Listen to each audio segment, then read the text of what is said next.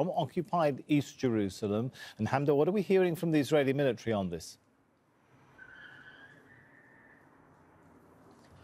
The Israeli army has released a statement saying that at least 40 rockets were fired from Lebanese territory, many of them intercepted by the Iron Dome missile defense system, and the rest falling in open areas. At this point in time, they're not reporting any injury or damage to buildings or infrastructure. It comes after the Israelis had struck several targets, they say, inside of southern Lebanon that belong to Hezbollah. The Israeli army is also saying that earlier on Friday, they shot down 2 Hezbollah UAVs that they say were explosive. The continuation of the exchanges of fire, the Israeli army says, is escalating, and they are turning from the defensive to the offensive, to actively pursuing Hezbollah wherever they are. But this has been something they've been saying for the last couple of weeks, that they're just no longer on the defensive, but in fact actively pursuing Hezbollah wherever they operate, whether it's in Beirut, whether it's in Syria,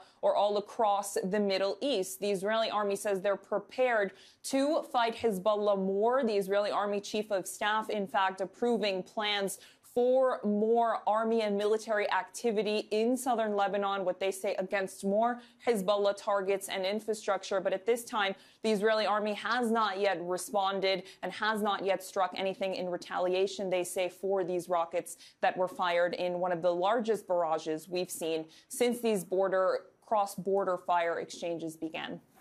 All right, good stuff there from Hamdah Salhut for us. Actually, let me keep you for a moment and ask you about another development that's been going on with the reports of the head of CENTCOM in Israel, Hamdah. What is his mission understood to be exactly?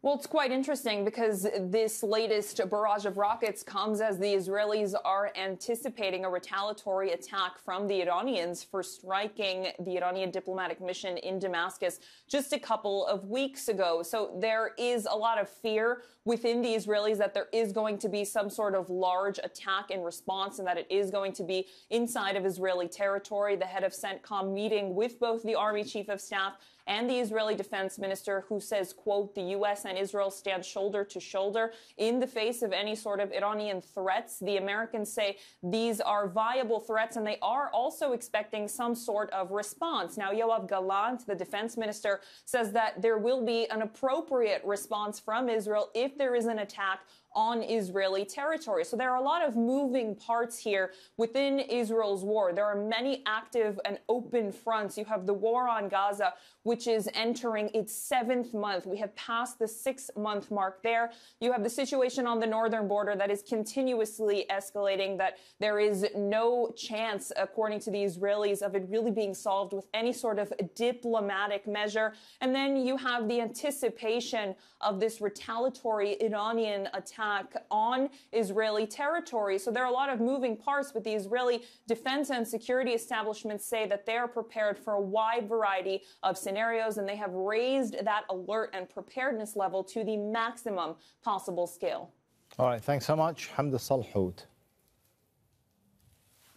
Let's continue the discussion. We've got here in the studio Al Jazeera's senior political analyst Marwan Bishara joins us now on set. Marwan, first of all, let's put this in context. This is not the anticipated Iranian strike that people have been talking about, right? It's safe to say that this is part of the exchange and dynamic between Hezbollah and Israel? It is, but it's also part of the escalation. This is not the same that we've seen the past 6 months. I am not exactly on board with Israel's own characterization of this as going from the defensive to the offense, because Israel wasn't exactly on the defense the past 6 months. If you look only at the number of casualties and the targets in southern Lebanon, you will see that Israel has killed at least 10 times more Hezbollah and Lebanese than Israelis were killed in the exchanges. And far more targets were hit in southern Lebanon than they were in Israel. So Israel is not just going simply from the defensive to the offense, it's actually escalating the war in Lebanon, as it is or has escalated the war with Iran. But what we see today, yes, as you stated, is Hezbollah responding more forcefully, you could say, to Israel's repeated escalations. We saw earlier today, we saw Israeli strikes on Lebanon, we should put it in that context, amidst the talk from Israeli military officials on Sunday talking about what you just referenced there, going on offensive operations. Do you see preparations for anything approaching a ground offensive? Well, you know, we've heard from the likes of Israel Defense Minister Yoav Gallant's threats and ultimatums that if Hezbollah escalates further, that Israel is going to turn Beirut into another Gaza, right? So that's been the ultimatum. I'm not sure how serious that is. I doubt at this point in time, while Israel is consumed by the war on Gaza, that it will open another land front in Lebanon. It certainly would drain its sources big time. How much of a strain would that be to the Israeli military, which is having to reach out to the US to ask for more ammunition just to keep its war going in Gaza? Absolutely. I think what we've learned the past 6 months, that despite all the talk about Israel's regional superiority, and it does have a superiority on a number of fronts, notably Air Force and the likes, but opening two land fronts with two non-state actors like Hamas and Hezbollah would probably be a blow to Israel at this point in time. And that's why the Israelis have actually avoided any such opening of two land fronts, because Israel would have liked this very particular Netanyahu government is, in fact, I mean, that's the whole point of attacking that Iranian consulate, right? It wants to expand the war, but it doesn't want to do it alone. It wants to bring the United States in. So if there's going to be any land invasion in Lebanon or any expansion or to new fronts, it's going to have to involve with the United States. And well, just quickly about that, just quickly. It's paradoxical, huh? That for many decades we thought that Israel is meant to serve America's security and strategic interests in the area. But for the past 6 months, what has been proven is that it's the United States that serves and protects Israel's strategic and military interests. Well, I'm glad you're mentioning the US in this, because this is coming as we've got the CENTCOM chief visiting Israel. Is this a coincidence? It's absolutely not a coincidence. I mean, if anything, well, there's two main things have to be said about that, because I've been thinking about that much of the day, to be honest. One, I mean, yes, he is there to study and prepare for the Iranian response. But more importantly, the CENTCOM head is in Israel to prepare for the Israeli response to the Iranian response, because that's more important for the United States at this point in time. I think the United States understands, the Biden administration understands that Israel can or will be somehow in a position to defend whether it's against Iranian drones or against Iranian missiles, and the United States could help.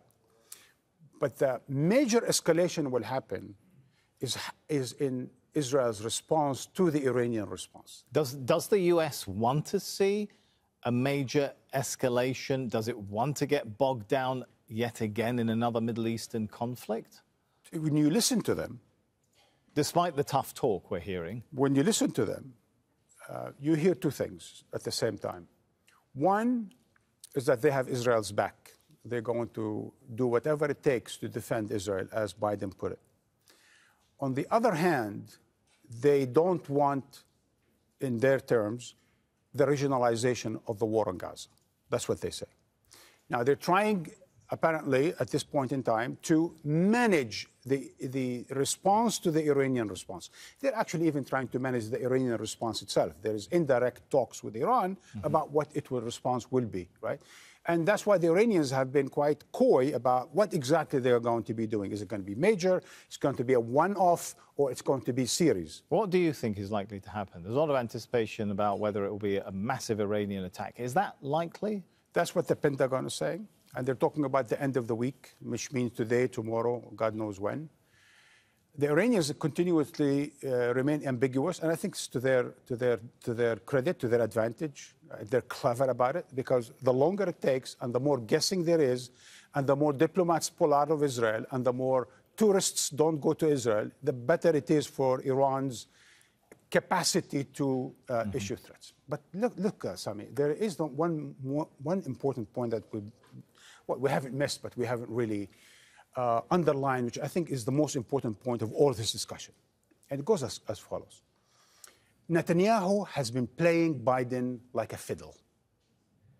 He has played Biden.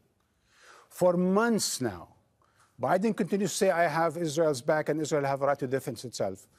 While Netanyahu is taking this notion of Israel's right to defend itself into whole other arenas like genocide in Gaza, like regionalization of the war when he can, at the service of his and his coalition's short-term interest, he is sacrificing Israel's and regional's long-term survival and interest, and bringing the United States into it. Because if this thing escalates, and it could very well escalate, it could very well turn into some kind of regional confrontation, the United States will get stuck in a Middle East that it has tried for the past many years to escape. After 20 years of war in Iraq and Afghanistan, after $7-8 trillion of American losses, we were supposed to be in an era of ending the forever wars. But Netanyahu, once again, is playing Biden like a fiddle. He's trying to bring the United States back into the Middle East, into a major confrontation with Iran. I'll tell you what will be the catalyst for that. Why was Netanyahu taking those photo up with the press in front of an F-15? I'm not sure, F-15 or F-35, in front of a major fighter jet today and yesterday? It's because there is an understanding that he could actually attack Iran nuclear program, that he will take advantage of his own escalation against the Iranian consulate in Syria in order then to take it as a pretext, whatever the Iranian response is, and attack the Iran nuclear, among other targets in Iran, right? That will mean an absolute regionalization involving the United States and Iran. And I think that's what the United States worries about. But the United States is not taking the initiative. It's only responding to Netanyahu's own ploys. I guess time is going to tell, and you'll be here to help us analyze it. Marwan Bishara. Make sure to subscribe to our channel to get the latest news from Al Jazeera.